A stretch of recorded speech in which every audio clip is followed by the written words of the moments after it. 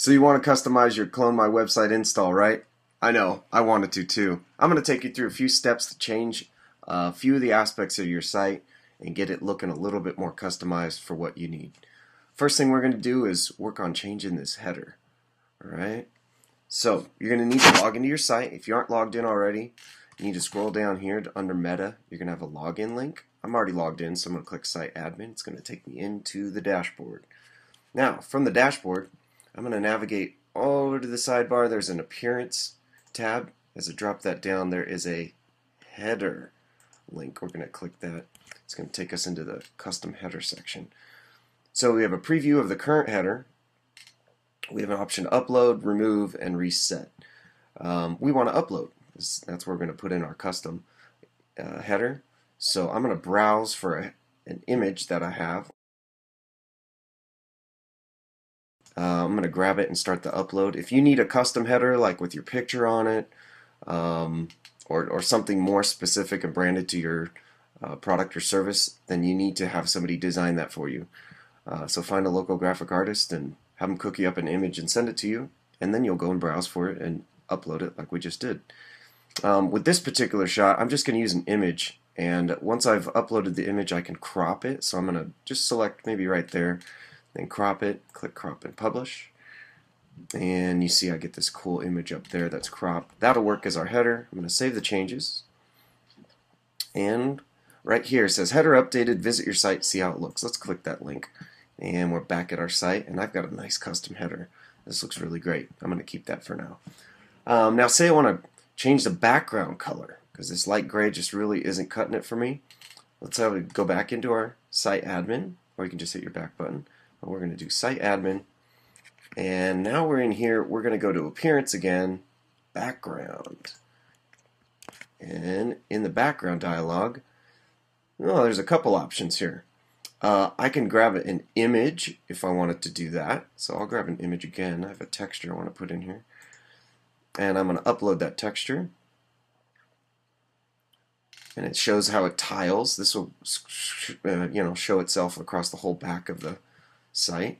The other thing I can do is just select a color for the background. So instead of an image, if I remove the background image, I can select just a color. So I'll swing around on the color wheel, find like an orange color that we want to use, and maybe that one. That looks good. I'll save those changes.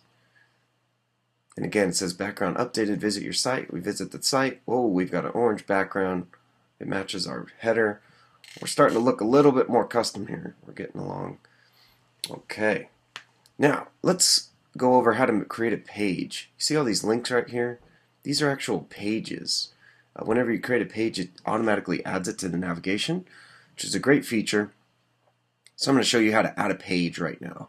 And we're also going to go over adding a post. It's very similar, but pages are something that shows up on the navigation.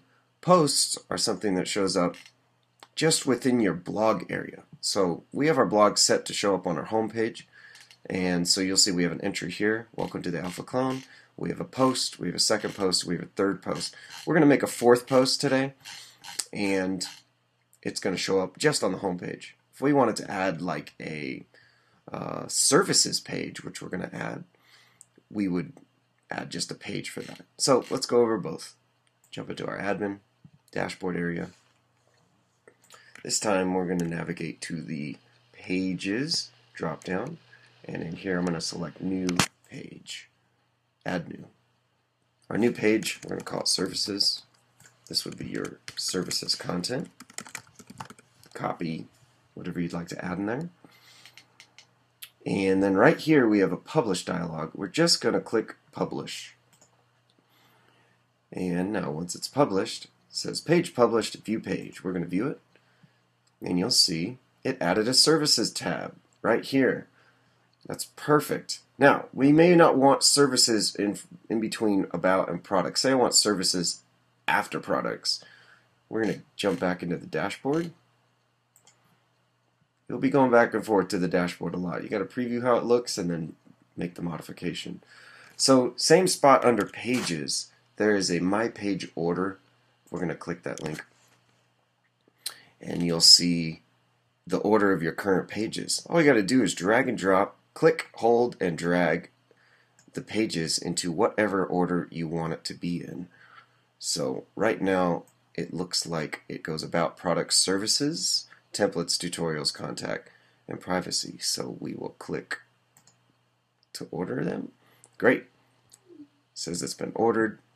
We're going to go ahead and click over to this site to preview it by clicking on the Call My Website URL at the top. And look at that, it moved services, about products, services. So that's how to reorder your pages. If you don't like the order they're in, or you create new pages and you want them in a specific order, just go back to that My Page order. Okay? Now we've added a page, we've ordered the menu. Let's get into adding a post here real quick. Go back to our site admin.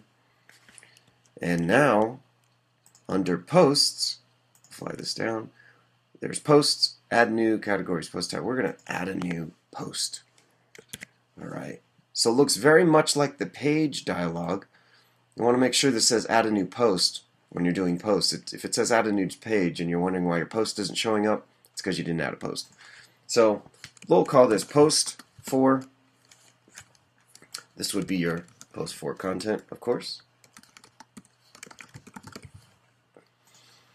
And then similar to the page, you just have this publish dialog here. We're going to hit publish.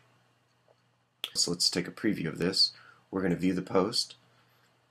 And there's the post, just the single post. But if I wanted to look at all the posts I have on my blog, I'm going to click to the home page. And we see there's post 4. And of course, to view our post, if we only had like a little bit of teaser text here, to view the post, you would click through to the post. And now here's the individual post with its content. Okay? So that's how to add a header, change your background color, add a page, and add a post. We're looking good. More later. Good luck for now. Sayonara.